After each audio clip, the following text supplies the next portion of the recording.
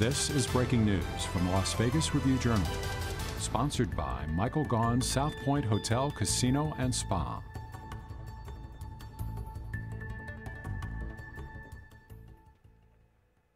Good afternoon, I'm Jen Ah, coming to you live from the Las Vegas Review-Journal studio. Now we're getting ready to take you live to the McCarran International Airport, where airport officials and TSA officials are expected to hold a press conference this afternoon. They're expected to talk about new security and new technology at the security checkpoint. This conference is set to highlight some recent changes to security technologies in the Innovation Checkpoint. Innovation Checkpoint is a collaborative effort between TSA's Innovation Task Force and the airport that tests and evaluates emerging security technologies in a live airport security checkpoint environment. Officials are saying it's the first and only of its kind nationwide. Now, this event is expected to start at around 2 o'clock this afternoon.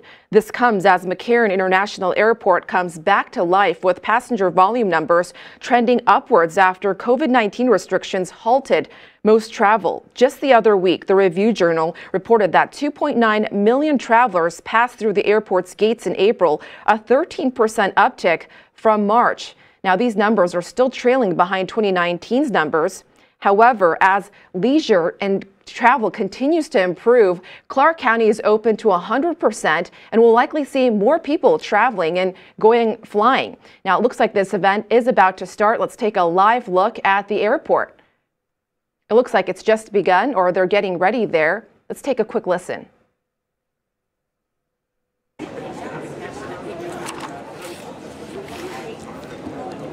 Is this on? Yeah, I don't need it anymore. Good afternoon, everyone. I hope that you can hear me through my mask. As you can see, because we're in the airport environment, we are required to wear masks. I thank all of you for wearing your mask and understanding as speakers. When we're wearing a mask, we'll try to speak slowly so you can understand us. My name is Lori Dankers, and I'm the TSA Public Affairs Manager for the state of Nevada. And I'm really happy to see all of you here today to come take a look at the reopening of our Innovation Checkpoint. Some of you might have been here in the fall of 2019 when we first unveiled this. We've made improvements, so we want to take a look at those improvements today. But before we do that, we're going to have some speakers talk a little bit about what the reopening of the Innovation Checkpoint means, not only to TSA, but to the airport and the Las Vegas community. And then, of course, we'll take some questions from you, and then we're going to go on a tour to show you firsthand and up close the innovations that we've made over the last few years. And of course, during the pandemic, we never stopped working. We kept innovating, and that's what you'll see today. The names and spellings and titles of our speakers are in the papers that you have. It's a copy of the media advisory, has all that information. There is a press release, as well as a fact sheet with a little additional information on the technologies. Note that at the end of the fact sheet, there is a link to some additional photos that are on the cloud. But most importantly, there's an animation on there that you can use in your reporting. You download that. It's an approved animation of the X-ray image from the CT scanners that we're going to take a look at. We can't shoot or take pictures of that screen, but you certainly can use the one that's provided on the cloud. So please take a note, make note of that. That, once again, is at the end of the fact sheet. So I'd like to now start the program and turn it over to our first speaker. And she'll take it from here. Thank you. Thank you, Lori. Appreciate it. Well, good afternoon, everyone, and welcome to McCarran. Yeah, I'm Rosemary Vasiliadis, the Director of Aviation for the airport, and I am really, really thrilled for all of you to be here today. I have to begin with recognizing two very special guests that we have here on behalf of Senator Jackie Rosen, Brendan Vargas and Dane Hudson. Thank you so much for coming, and please give the Senator our heartfelt thanks for her support and caring of this airport and our airport system. It means so much, and it does volumes for us, so thank you. Well, this is a very exciting time for us here at McCarran. Each day we see more people flying here. Until now, they have primarily been leisure travelers that's coming to Vegas for fun. Or hopefully visit some family and friends. And as evidenced by the high demand, we have seen our parking garages that fill up, so we know that more local residents are flying again as well. What we have been missing is the business traveler, conventioneers, who historically fill our hotel rooms during the critical midweek periods. So I'm so happy to say that this week marks the start of their return, beginning with tomorrow's opening of the World of Concrete event at the Las Vegas Convention Center. This year has been incredibly difficult for the aviation and tourism industries. But after all the hard work that has gone on into slowing the spread of COVID-19, we're excited to reach this point in our recovery. I'm so proud to say Las Vegas is again leading the nation's travel resurgence. We see, my mask and I do not get along, so I'm sorry. We see this each and every day at our busy TSA checkpoints. The number of passengers screened at McCarran remains well above the national average. Last month alone, our checkpoint volume was nearly 80% of its pre-pandemic peak. We are well on our way into recovery at McCarran. And with the conventions coming back, it's only going to become busier.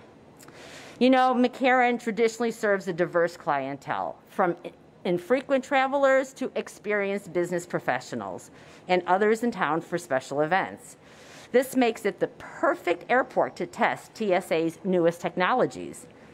And that's why we're reopening the innovative checkpoint today, to provide a unique screening experience for the World of Concrete delegates. For more than 20 years, Las Vegas has been honored as the world's top trade show destination. This innovative checkpoint is yet another reason why we will remain at the forefront of the return of conventions and business travel. By coordinating with both the TSA and convention organizers, we have ensured the Innovation Checkpoint will offer extended hours when World of Concrete concludes later this week. As we move towards a post-pandemic travel experience, there is still a lot of work to be done. We must be at the cutting edge of security and also reimagine how to proactively address health as a safety measure. The technologies showcased here allow us to adapt so we can continue to provide the efficient and world-class customer experience that Las Vegas has always delivered. But of course, we do not do this alone. We are grateful for our partners at the TSA who share our deep commitment to customer service. Their investment at this checkpoint and the latest technologies will provide a smooth experience for our passengers and solid data for the TSA. We have always been grateful for our partnership, and we look forward to the benefits this checkpoint will bring. So at this time, let me offer my sincerest thanks to Karen Burke, the TSA Federal Security Director for Nevada, and ask her to say a few words. Thank you, Karen.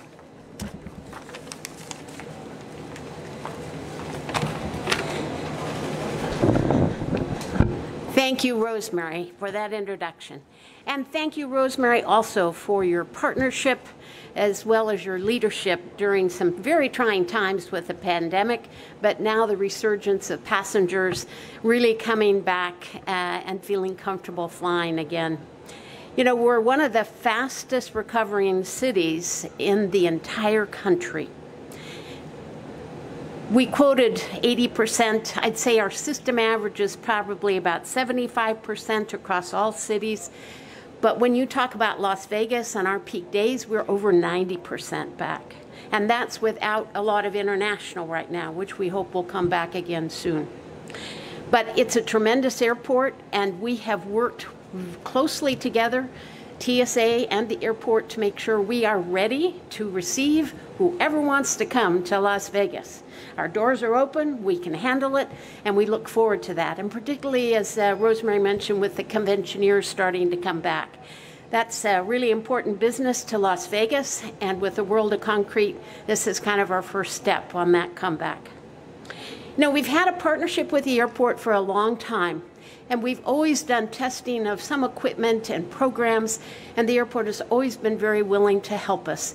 You might remember, some of you have been around for a while, we used to do the AIT, which is, you know, the imagery as you walk through, so we can begin to have a better ability to detect.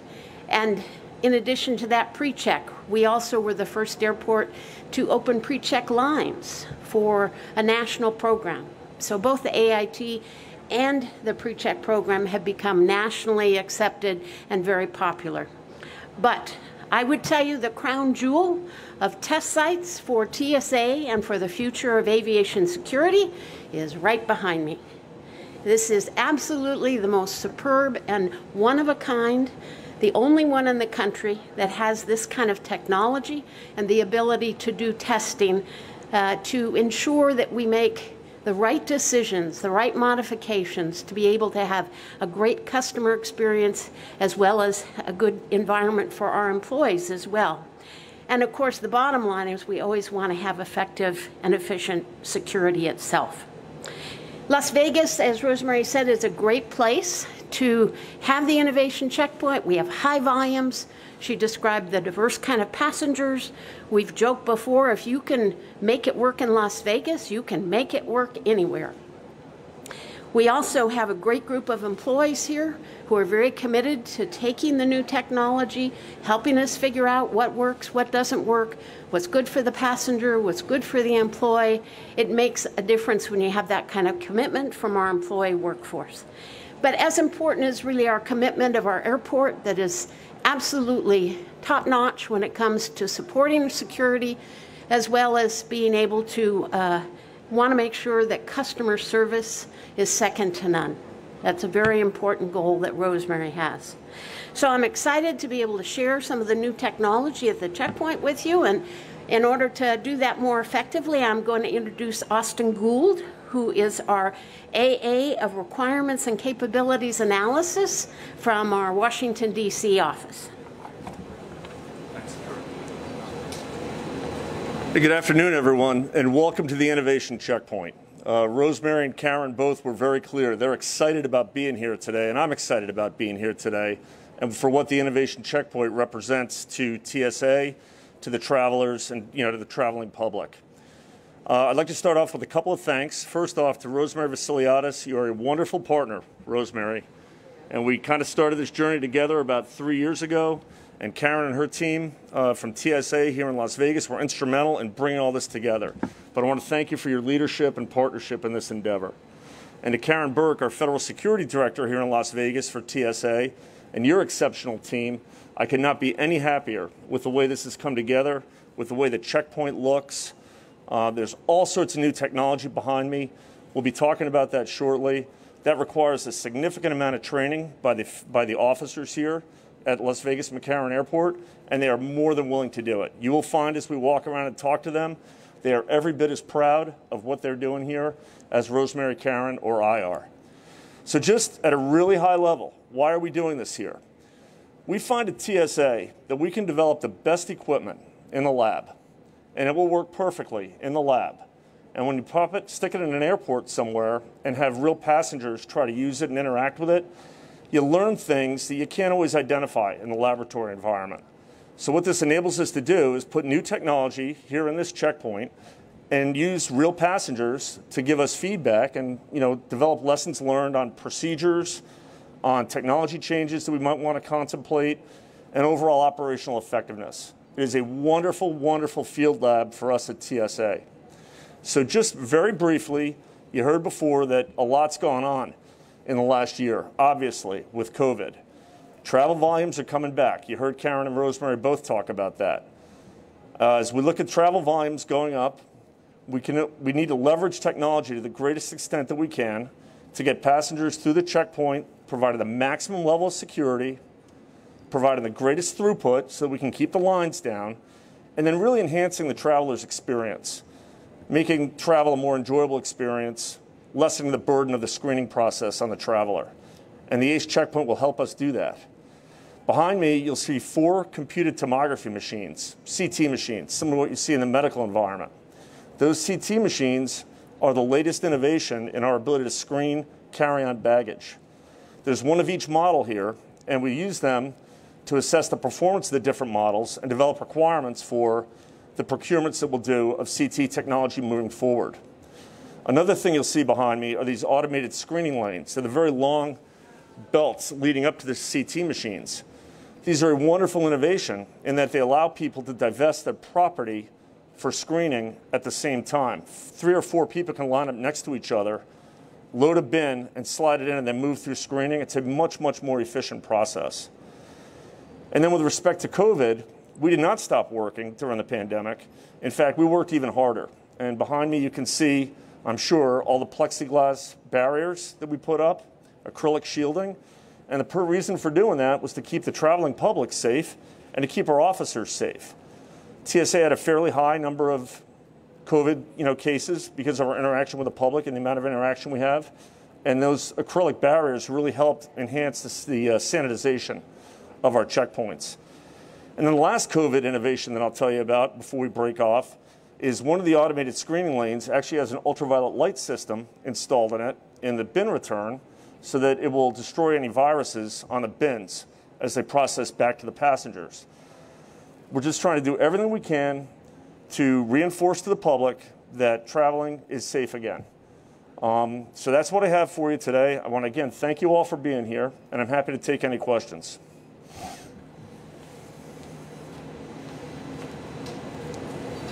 When you say process back, can you explain what that means? When you said process back, that means I use it, I stick it in a thing, and it somehow cleans it and then sends it back? There's an automatic bin return, exactly. So if you go to a checkpoint now without an automated screening lane, you'll see a pile of bins at one end, and every now and then an officer will have to bring the bins back up to the front, hand them out to the passengers. It all happens automatically with these lanes behind me. And in that bin return mechanism, on one of these lanes, there's an ultraviolet light system to, again, sterilize the bins. Any other questions for Rosemary, Karen, or Austin? You mentioned a lot of developments in terms of learning new technology. Was anything changed back? Was there anything that you realized that works so well you're going to maintain and keep doing it?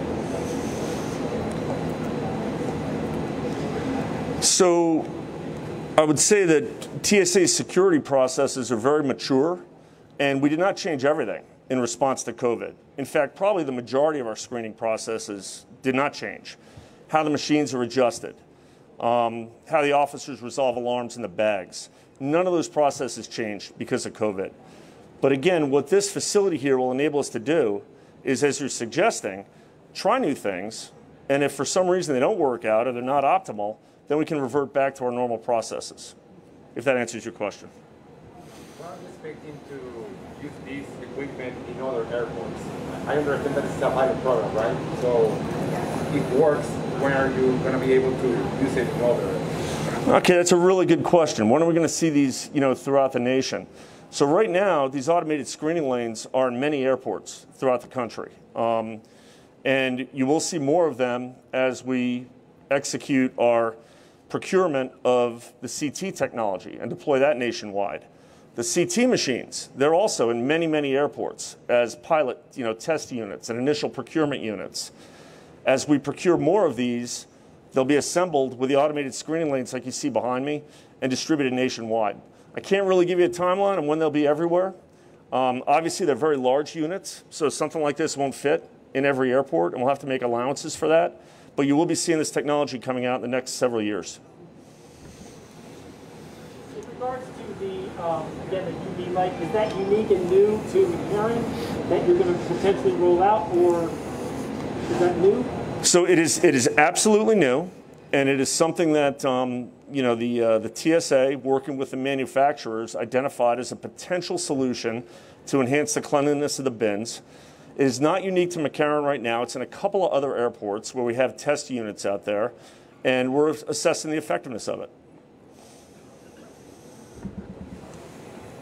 Speaking all about why Vegas, why was Vegas chosen, the sample size that we have, the businesses that we go through, what's unique about Vegas in terms of dealing with it? Well, I'll tell you why I think we chose Vegas, and then I'm going to probably turn it over to Karen Burke or Rosemary for a little bit more detail.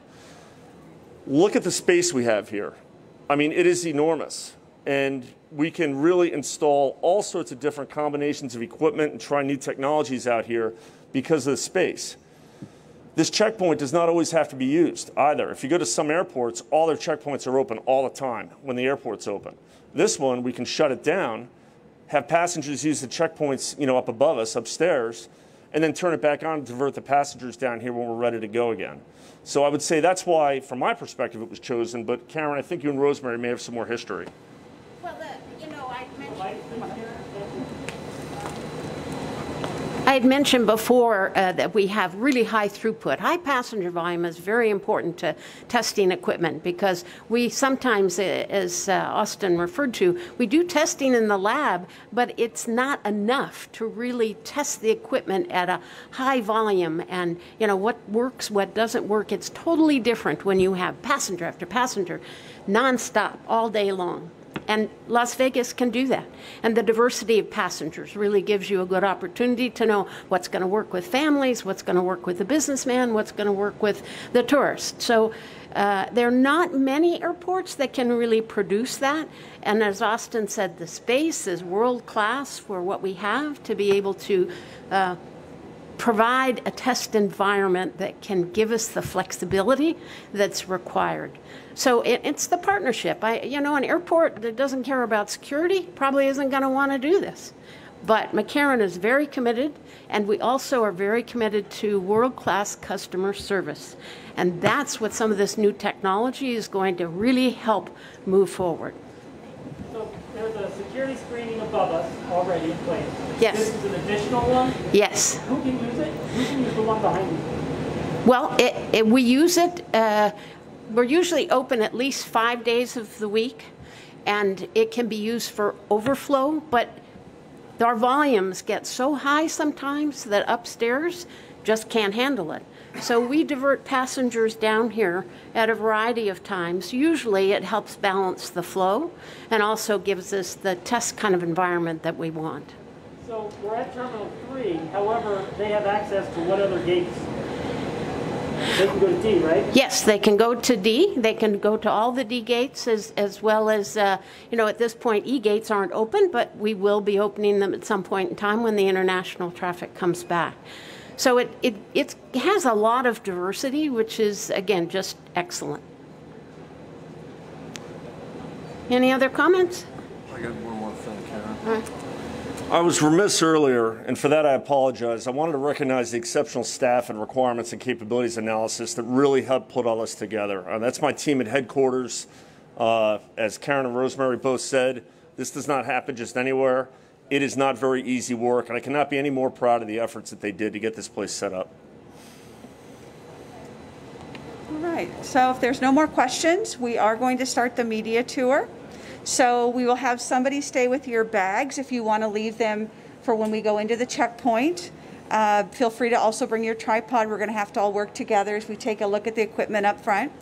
And we'll just get you all the way through that. So we'll start that in about 3 to 4 minutes after the tour if you want any additional. All right, so you're hearing from McCarran International Airport and TSA officials as they wrap up their press conference there. They're expected to take the media on a walkthrough to see in more detail those new security technologies. Now, officials spoke about, you know, this is a really exciting time for the airport with more visitors coming to Vegas. Now, they say that they're seeing more visitors, but they're still missing the business aspect, and so they're really looking forward to that with the World of Concrete event taking place this week. And they say with that, it's the perfect time to test out this new technology, which features new CT technology along with ultraviolet lights that kill germs. And they say they have an automated system that really helps with efficiency at the security checkpoint. Now, we'll have much more on this story online on our website, lvrj.com. And we'll have an update on all the day's events for you this evening on our 7 at 7 p.m. newscast. So make sure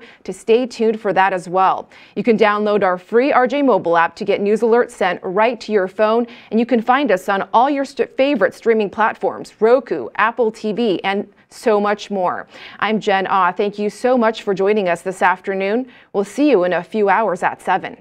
You've been watching breaking news from the Las Vegas Review-Journal, sponsored by Michael Gaughan's South Point Hotel, Casino, and Spa.